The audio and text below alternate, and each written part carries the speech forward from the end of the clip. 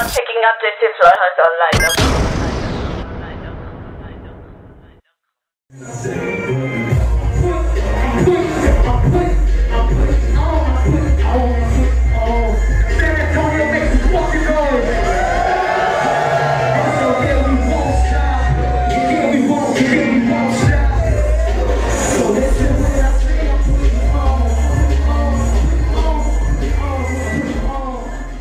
Gerald Walker, what's poppin', man? How you doing? I'm well, man. No complaints. Just happy to be here in San Antonio. Definitely. Doing it, man. Yeah. So tell me something, man. When did you fall in love with hip hop? I fell in love, man, maybe back early 90s, man, when I heard Bone Thugs and Harmony, Thuggish Ruggish Bomb. That's nice segue. I ain't never heard cats make music like that. And I was just like, yo, whatever they're doing, I want to be a part of that shit. Like, I want to listen to that shit more. You know what I'm saying? Definitely. So nothing is really what it seems to be then. Because this is going to my next question. One of the best hooks, we were just talking about it earlier. Tell me about that record. Nothing is what it seems. That is what it is, right? Yeah. I mean, nothing is ever what it seems. It's an important record because that's the last record I dropped before I felt like everything started taking off. You know what I'm saying? So it was just like my last joint before I had people helping me and supporting. You know what I'm saying? So that's an important record. The hook is definitely one of my favorite ones. So yeah. All right. Well, look, man.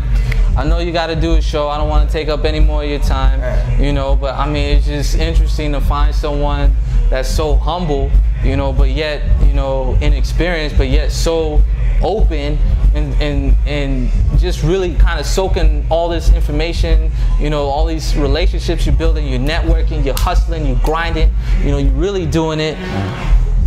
I think the audience, we as the audience, we want to see, this tape you're working on. Okay, yeah, absolutely. You think you could shoot us a 16? Man, yeah, man.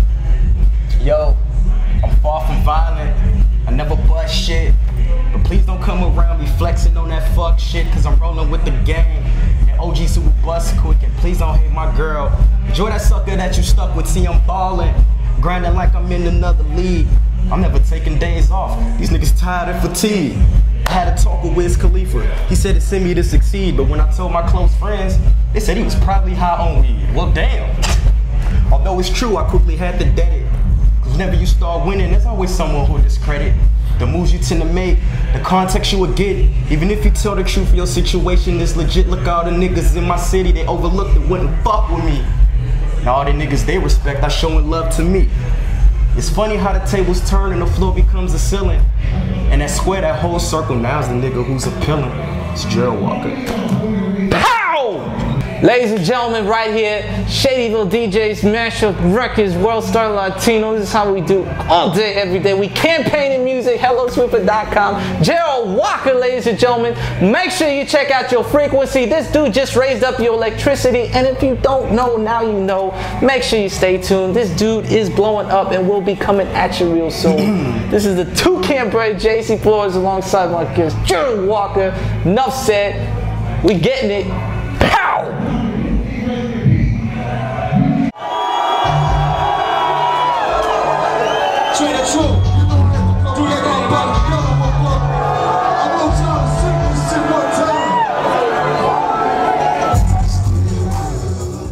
Hey, what's poppin', man? How you doing? Man, blessed to be working.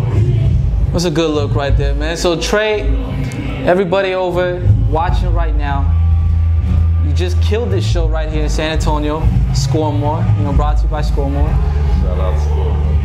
Trae, so when did you fall in love with hip hop, man? Like I tell people, man, the reason I do music is that it's really a form of event.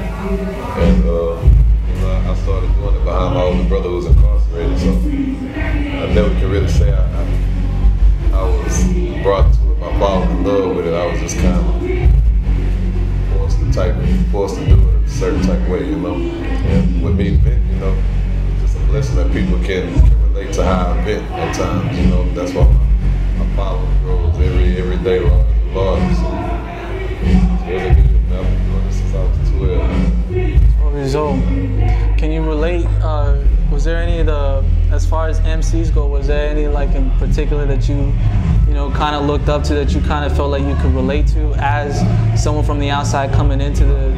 I could relate to a whole bunch of different musical artists. You know, like I say, I came out the gate behind my older brother. You know, he was able to rap. You know, he incarcerated for life sentence. He was able to rap. Like people think I'm raw. He was 10, 20 times raw than me. You know, I had to keep working to get to where I'm at. Yeah. So, you know, other than that, you know, I can relate to anybody who's been through any type of struggle. You know, they said to me they have to be poor all their life. I mean, any type of struggle, I just relate to the underdog, people who a lot of for it, you know what I'm saying? So it's a lot of artists, too many to name. It's a lot of artists I don't relate to too. Trae, as far as after the project, when it delivers, and I'm sure it's going to be highly anticipated, because I mean, you just came back, you know, what's the next step for you, man? I mean, you know, I'm not sure if you're familiar. I just released my cartoon series. It just came out Friday with this will star Rick Ross called Adventures of Trae the Truth. I'm always in the community, so you know, a lot of people know ABN for one thing, but I also got Angels by Nature, which is for the little ones coming up in the city, man. You know, I'm trying to start an emergency shelter. Of course, you know, I got my own holiday. I always do that every year. That's never gonna stop. You know, I got a lot of stuff going on, man. It's just the more I work, the better off I am. So that's what I do. Unprecedented show. People going, ah! You know what I'm saying? Like Toucan, Squeaky Dakas flying all over the place. This dude definitely killed it. So make sure you stay tuned. Trae the Truth album will be coming at you real soon.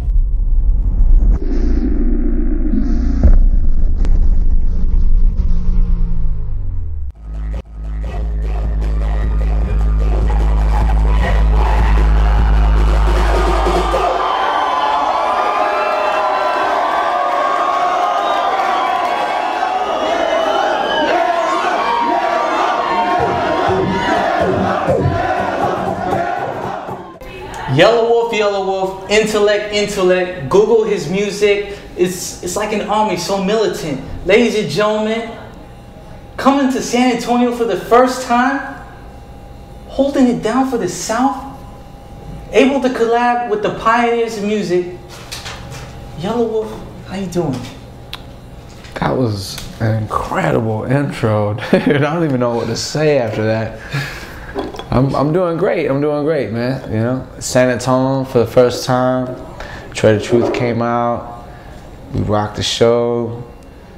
The crowd was amazing. It seems to be the crowds that are coming out to the shows are all have the same vibe, which is dope to me. And what it means to me is that the music is exactly attracting the same type of crowd, you know? It doesn't matter where in the country I go, the same type of crowd is coming to, you know, to the shows and wilding out. It's a good feeling, man. Like, it has its own culture.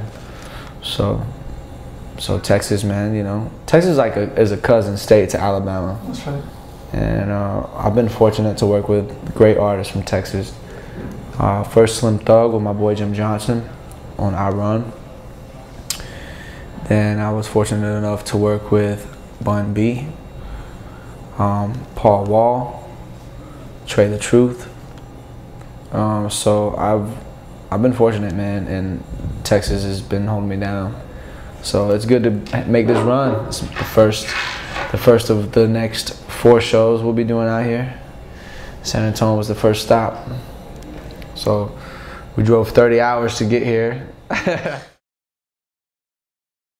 You get asked the same questions. What's it like to work with, you know, Am and Dre? What is it like for them to be working with you?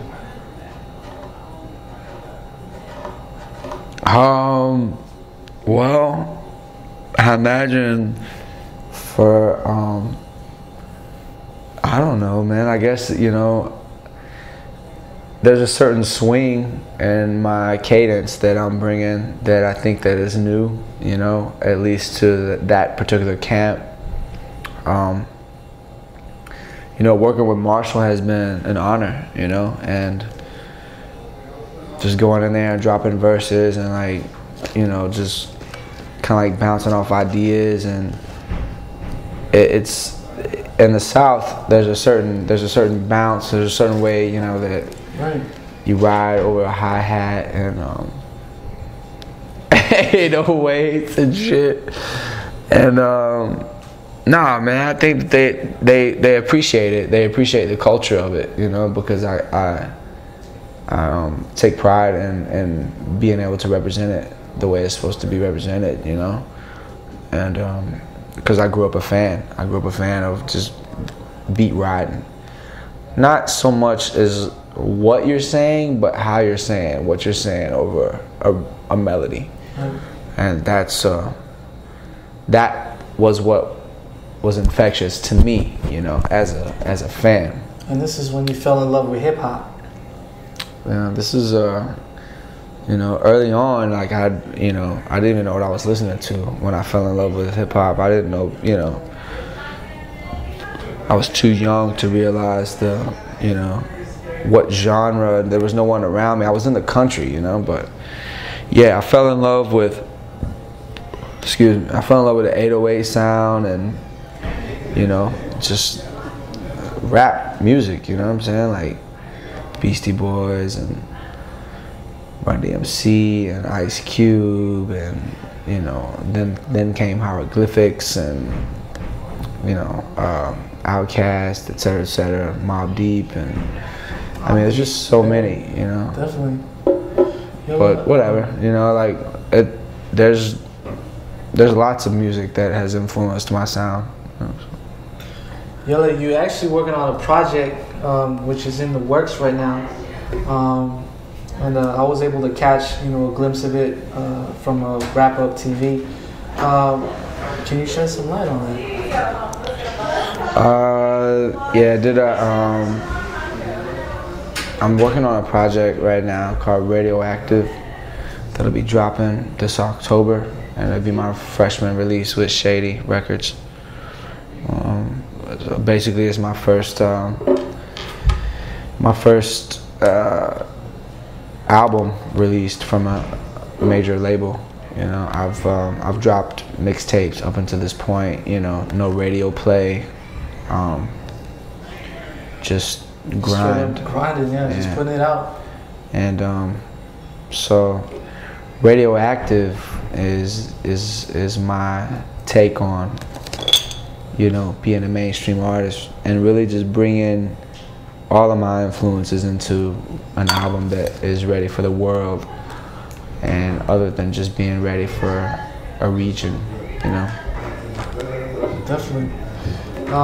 Yella, before we let you go, just wanted to go ahead and touch base. What can the world expect from Yelawolf? This dude has the most broad questions I've ever. Now I gotta give it to you, man. I gotta give it to you. Your questions require a paragraph of an answer, but I'm gonna shorten the answer to say what the world can expect from me is evolution and growth and maturity, and you know, God willing, I'll make timeless music that will be around the world long after I'm gone. It's a great plug. And if you don't know, now you know. You just came down, fought with David Bowie right here outside the Alamo, San Antonio, Texas. Yelawolf, enough said. Stay tuned. He's coming at you real soon. Pow!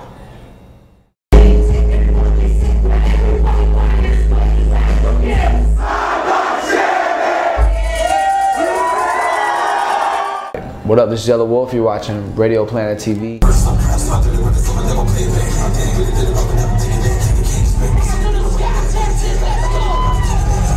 Yeah, we'll go down, Trae the Truth. Shout out to Radio Planet. Yeah, he'll keep it locked.